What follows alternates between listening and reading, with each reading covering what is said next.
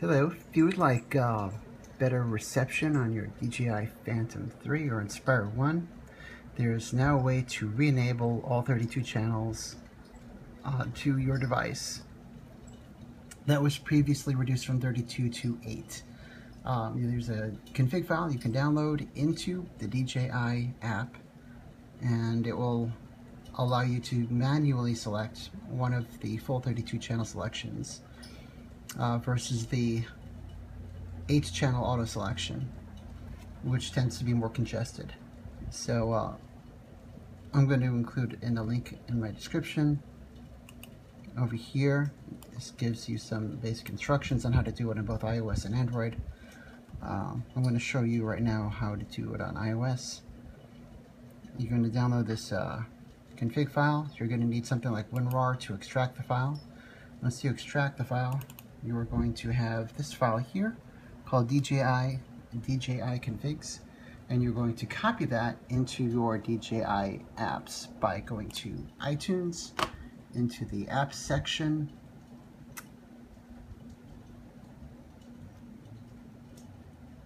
and then you're going to go to the bottom over here where you see add file,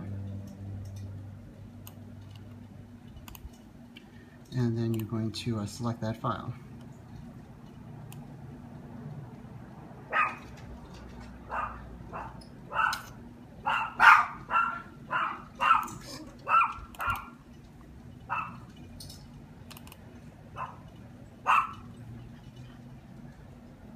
And then that's it. Once you do that and sync the device, you will be able to manually select any of the 32 channels. I will do follow-up video showing you the results, as well as doing it on Android. Thank you for watching. Please like and subscribe. Hello, I'm happy to report that the config file worked perfectly. Here are some screenshots.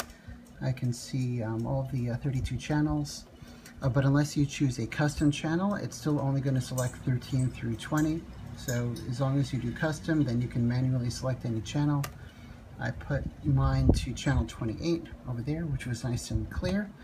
And I definitely noticed a difference in the area that I was flying. It was more consistent and smoother because I didn't have all the congestion from 13 through 20 in this particular area, which so definitely result. I'm using the DJI Pilot app 1.2 on firmware 1.1.9 on my Phantom 3. I hear that this will work on the new firmware as well, the 1.3 firmware, with the DJI Go app, which is the new updated version of the Pilot app. So that's about it. Definitely result.